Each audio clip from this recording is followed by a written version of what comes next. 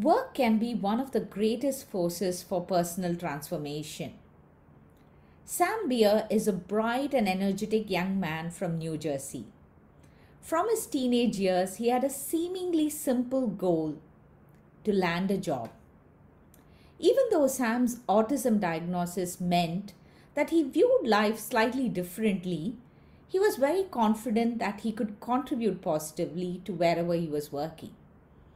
He had worked for 6 years at a grocery store as a cart boy, and he was ready for something new.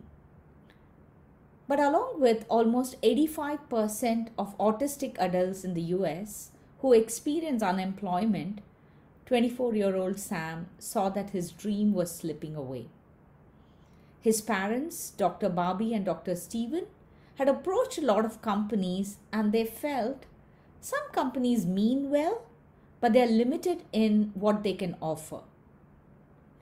Then in 2015, Steve and Sam are driving around in East Burnwick, where they come across a shop, a popcorn shop, with a for sale sign on it. And an idea struck. Combining Sam's passion and talent with America's favorite snack, they started Popcorn with a Purpose, a pop-in cafe where they would serve flavored popcorn. 3 years later, the Beer family's non-profit Popcorn for the People employs 30 autistic adults in the age group of 21 to 56, giving each of them the opportunity to succeed through work, deepening their dignity and making them self-reliant in the process. The company also provides an environment to the employees where not only do they learn hard skills like food preparation and money management, they also teach them what they call as water cooler life skills. Take 25-year-old Patrick Wimmer.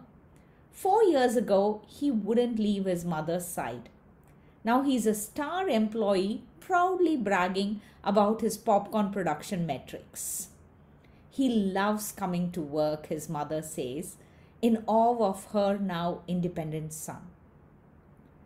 The Beer family is an example of how one can take ownership to drive the change that one wants to see. What other examples come to your mind where you have seen similar kind of ownership to drive change? Do share in the comments.